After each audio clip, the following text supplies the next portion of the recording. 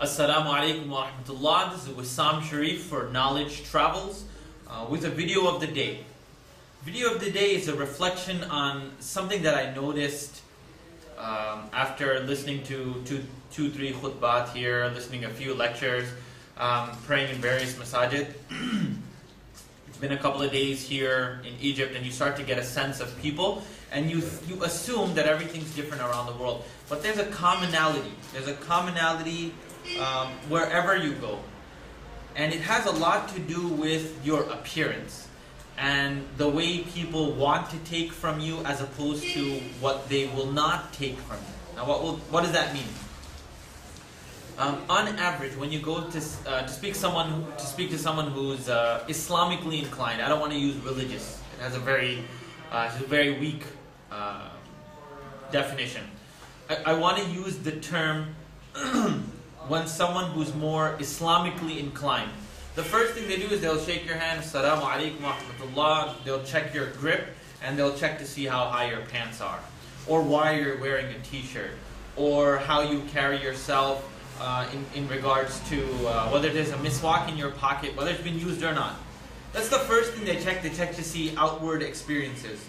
Now, that kind of got us thinking, because we were sitting and listening to a khutbah, and during the khutbah, we heard very precise recitation, a very accurate control of the Arabic language, quoting of various ahadith that connected to the theme, and really and a person who had the ability to kind of flow from one topic to the next, and we're sitting outside.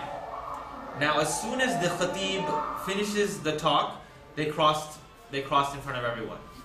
This young man just happened not to have a beard, for whatever reason. Immediately, what we thought was an amazing khutbah immediately kind of transitioned into, oh my God, he doesn't have a beard.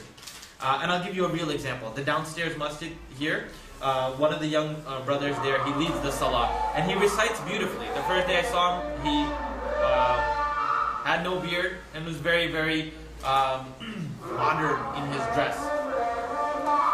Now, immediately someone came to me and said, your salah doesn't count behind him, he doesn't have a beard.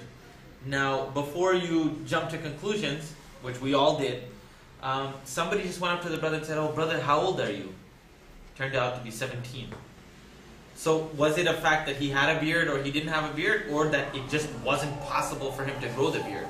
So, in today's video of the day, I'd like to bring reference to a quote that is attributed to Ali radiallahu anh.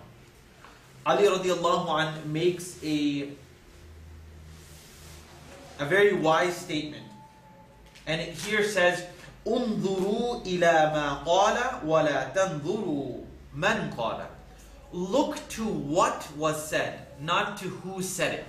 Look to what was said, not who said it.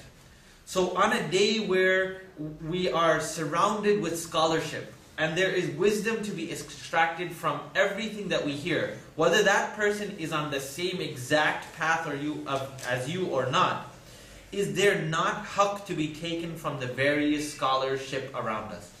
And that's something that really made me reflect.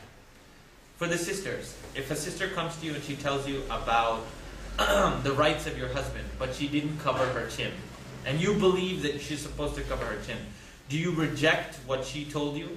If a sister who's not wearing niqab, or a sister who's wearing niqab, tells you something healthy, it's really good to speak to your parents in a respectful tone. You immediately say, no, she's too extreme for me.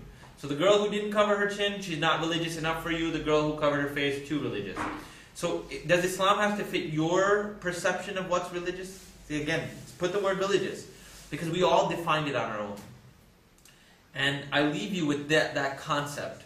Allah subhanahu wa ta'ala points out in verse 177 of Surah Baqarah, أعوذ بالله من الشيطان الرجيم بسم الله الرحمن الرحيم ليس البر أن تولوا وجوهكم قبل المشرق والمغرب ولكن البر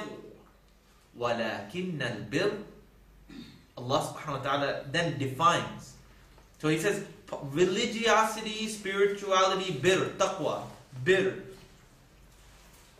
acts of worship, all of these things are encompassed in bir, is not only turning your face from right to left. It's not one thing. It's not only the beard. It's not only keeping your pants up, from dragging on the ground. It's not only carrying a miswak in your pocket. It's not only having a clean heart. It's all of these components together. I ask Allah subhanahu wa ta'ala to make us amongst those who don't cut any one part of the things that we hear and then say, I like that. But we ask that Allah subhanahu wa ta'ala make us amongst those people who take the complete picture. Allah subhanahu wa ta'ala encourages us to seek wisdom and to completely enter into Islam, not pick and choose. This is Wissam Sharif for Knowledge Travels. Jazakallah khairan. Wassalamu alaikum wa rahmatullah.